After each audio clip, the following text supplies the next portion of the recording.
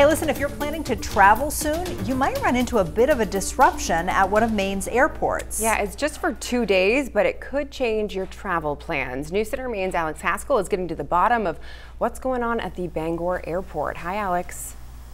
Hi, ladies. Good morning. Yeah, you might want to check your tickets. After hearing this, the Bangor International Airport will be closed this October 4th and 5th for runway repairs. Now, as soon as we learned about the work and the airport closing, I went online to try to book a flight into Bangor for Monday, October 4th on Delta Airlines. It clearly showed me the airport is closed and I couldn't book the flight to Bangor.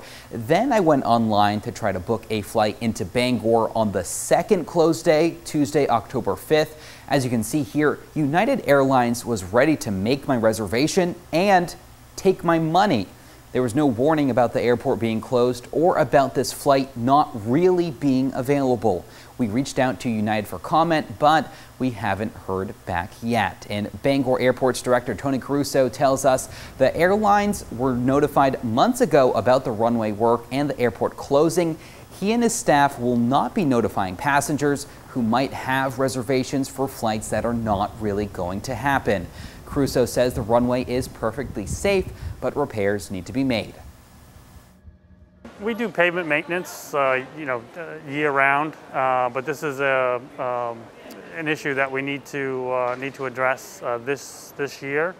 This is one of our airport improvement program projects that was approved for grant funding.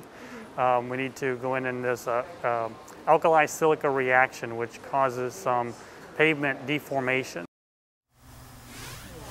Caruso adds Monday and Tuesday are slower travel days than weekends at the Bangor Airport, and that it's been almost 20 years since the airport had to be closed for maintenance or repair. For News Center Maine, I'm Alex Haskell.